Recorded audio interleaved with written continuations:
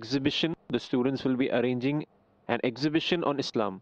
Okay, the students of one class would be doing this, right? Yes, and which will include panels as well as some models on Okay. Islam. Okay. Tell me what the grade level. What 10th, grade? most probably. Grade 10.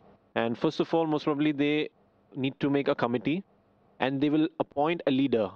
Okay. One leader. Okay. Because this is very important. As Islam also teaches, they'll appoint a leader. There's a point here. There's a difference between we appoint a leader and because we want to develop the skills of people, okay, to see who is interested in doing this.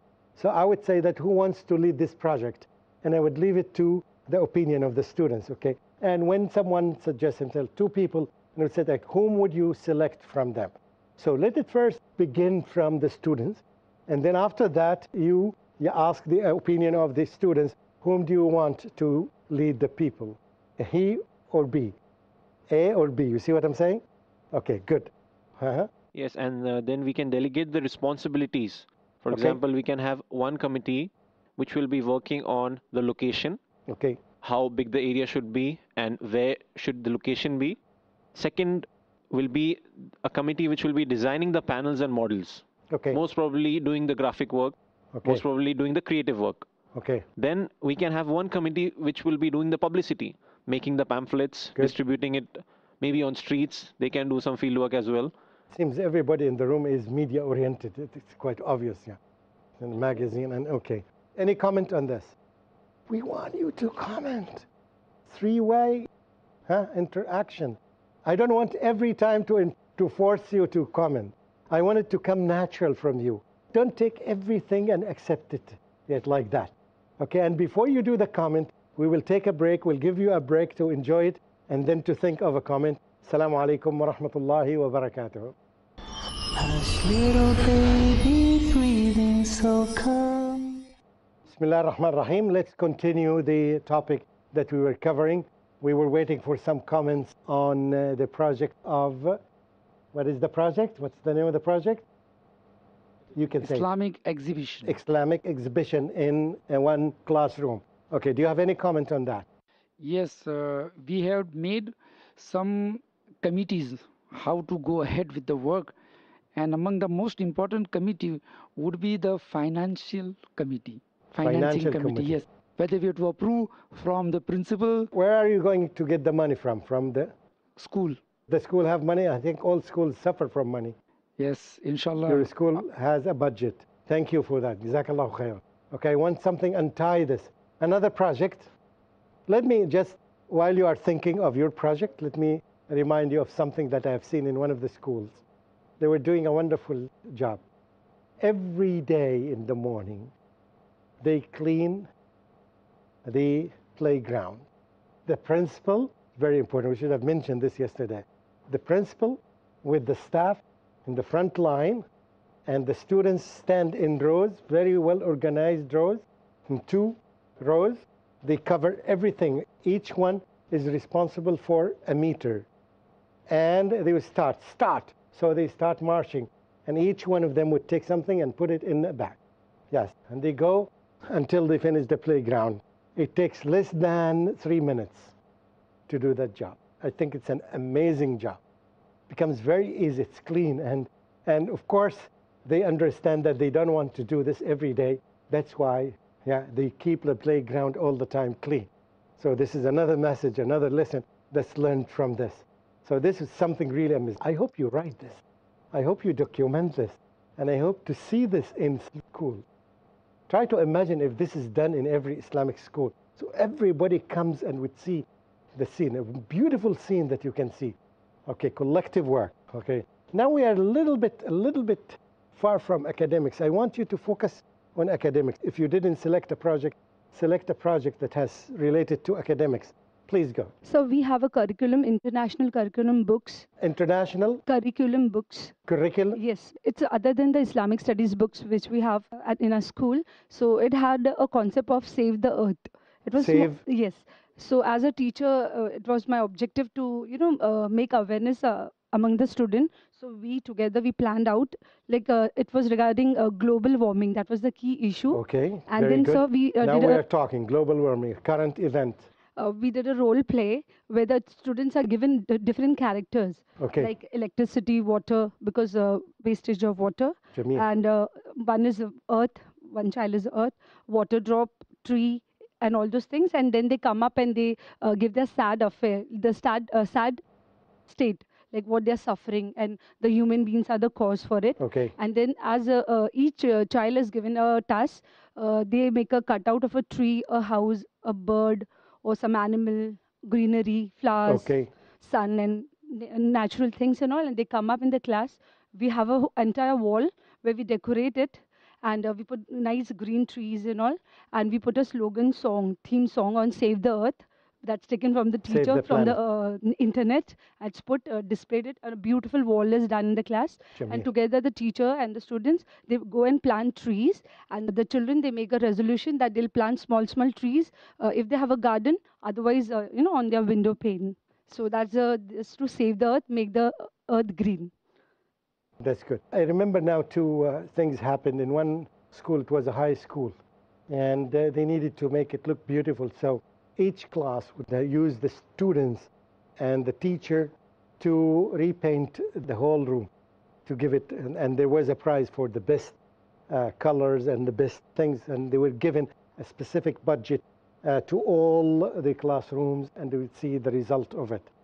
It's another thing that you can think of, that the students, particularly the high school students or the middle school students, can do this with the help of 2 or 3 teachers in each classroom. Another one which is a little bit academic, and I want you to think of this. Remember yesterday I mentioned something about categorizing stories according to the level of students, and I will mention this again when I talk about differentiation. Yeah, one task that you can take the students to the library and ask them to put stories in order. You tell them that we have 4 categories, 4 levels: level A, level B, level C, and level D, and D is the highest. And you have these books, right? You need to organize them. Let's say 200 books, and you give each group 50 books, and you ask them to arrange few in A, B, C, D. You can give them some criteria for the one in A and the one in D, and leave them to the B and C to think of them, right? So it's a little bit challenging for them to put this here or no. So they know A and they know D, right? They don't know B and they don't know C. They have to figure it out in relation when they compare the A and the D. And give them time, fair amount of time, and let them work as groups, whether that in 2s or in 3s or 4, and they would come up with, yes. And this is, again, would be something good. Yes, we can ask the librarian to give us his opinion after the students classify them, if the librarian is really very skillful. See what I'm saying? So this is an academic project, and also it will help students to decide. After that, they come to read D, they know that D is different from C and is different from B. It's a good thing that they can do. Very small task. I think this can be done by maximum middle school students, or yes, primary school students, if they read these stories. Okay, good. Another thing, another project, some people didn't speak. What we've decided is let the students, what we have decided on the project. I like that, what we have decided. Remember that certain time he said that I. Now we're talking we. What we have decided, it's not him. Yes. He didn't do the job himself. So we need to be very picky and to teach the children. Sometimes they say I, and sometimes they say we. It's another skill. Yes. Okay, good. Yes, for grade 10 students, approximately. Okay. We'll make you are them biased to grade 10 here. Okay, oh, and great. Here they are biased to grade 7. Okay. Okay, so we'll make them study the sciences of hadith, not the higher, just a basic bifurcation of the sciences of hadith, how the hadiths are different type of hadith, like Sahih, Zaif, Mamdooh, etc. And then divide the students into the different type of hadith based upon the number of students, the strength of the students in the class. For example, we have, 4 types of hadith, okay. And we have around 20 students. So you have 5 students in every group for that particular hadith. And then we'll let them study that particular type specifically, and let them enact that hadith on stage. Like, I am a Zaif hadith because I came to you through this narrator who is weak, Or there are hadiths, for example, there is a Sahih hadith which is like this, like this, something like that, which is higher than me. And the way in which they come on the stage would be So decided you're like, saying that I am weak, so I fail to answer it, go to a higher level. yes, Right, very good. approximately, Very something good. like that. Very good idea. And then the way in which they would come would be like the fabricated hadith first. Yeah, okay. There is something which is higher than me, like you have the Dhaif hadith, Good. then you have the Sahih hadith. So in that way, we can make the students understand the different sciences, how they are differentiated, and they can understand the importance of the Sahih hadith also. MashaAllah. Has he taught you these ideas or no? Did he give you these ideas? As I said, we. He was one of your group. Yes, we. I kind of read this in his eyes that he is the one who gave you the idea. I think it's a wonderful idea. I see that it's a modification of the way that I said that Hanafiya and Shafi'iyya and Hanabila. In a way, it's similar, but it is modified and it became better even. You see, this is what we want. We want to get an idea, improve it, modify it, and make it much better than the original idea. All of us can do this, by the way. All of us can do this. It's not this group, but I like this very much, yes. It has many elements in it. Jazakumullahu khairan. Okay, can we challenge those guys by another beautiful thing we didn't hear from here? Okay, anything, any comment from here?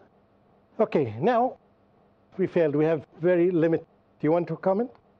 To put it simply, the group work would be in the particular type of hadith which they have to research. Okay. I would not be telling them what the criteria, why the hadith is dhaif. So they have to study the criteria. Okay. And there the group by work themselves. comes. They By have themselves. to study what are the criteria of a fabricated hadith. Yes. Or what are the criteria of hadith da'if. What are the criteria of hadith hasan. Yes. What are the criteria of hadith authentic. Okay. Yes. So now we have 4 categories. Is this clear? And also because there's an enactment. Okay. So who will enact what part, who will say. Okay. So in that involves group work. So this group would say the teacher would, for example, raise a hadith, right? And those ones who represent the fabricated, they say that according to us, this hadith does not fall into our category. Go and search for the other category. Go and search for the weak hadith. Yes, we can improve in that way. Yes. And he would come and ask them, for example, the teacher would ask them, okay, does this hadith fall in your category? They say, no, it doesn't fall in our category. Look for the hadith hasan, right? Is that what you're saying? Somewhat. Did you understand the idea? The end product is that every one of the students know exactly the criteria of the hadith.